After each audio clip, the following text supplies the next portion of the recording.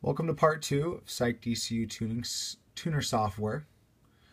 This is a project still in development. Since part 1, we've been working on cleaning up a lot of the code in the back. We've worked on getting the tables working, the check engine lights working, so you have the ability to shut them off if you eliminate things on your race car. We've also worked on adding different tab options and breaking up the features. So you got your scalars, you've got your functions, and you've got your surfaces. We also built in different access levels to the software. So we have for your basic tuner, for your do-it-yourselfer kind of guy, just wants the basic fuel tables, rev limiter, spark tables, you know, just your basic stuff. Get in there, make a few changes, and rock and roll. He wants a little bit more get up and go when he's merging on the freeway.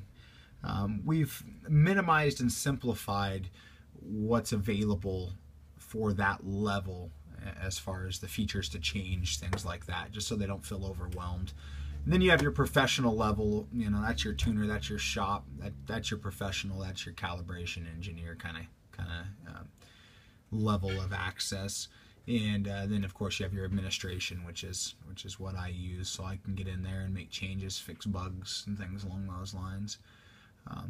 We've opened up 2 calibrations, and you can open up, you know, 10, 20, 30 calibrations, pretty much open as many as you want, and then you can jump between them up here in the Windows tab.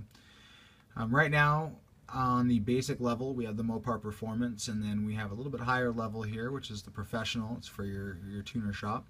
And we opened up just a single cam Federal Canada calibration as opposed to the Mopar Performance. And we'll go down here into grouped, and you can see the list has grown quite a bit.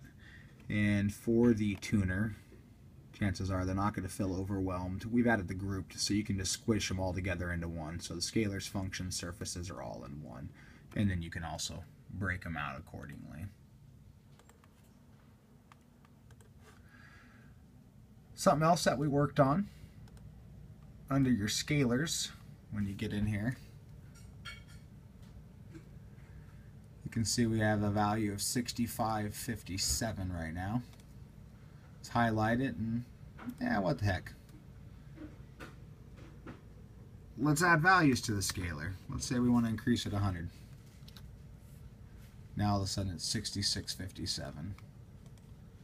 We can do the same thing, subtracting, multiplying, dividing, percentage, undo, redo kind of deal. Cancel out of that. Same thing when you get over to the tables. You can highlight an area, right click, take care of what you need to.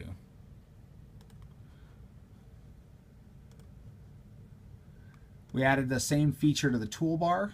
You've got your menu box, so you can add your 100 in there if you want it, or you can go and you can add it. You can subtract, multiply, divide, do a percentage, and then we have a little shortcut for a calculator, which is pretty slick. The ability to save as now. calfiles.syk at this point probably come up with something a little bit different.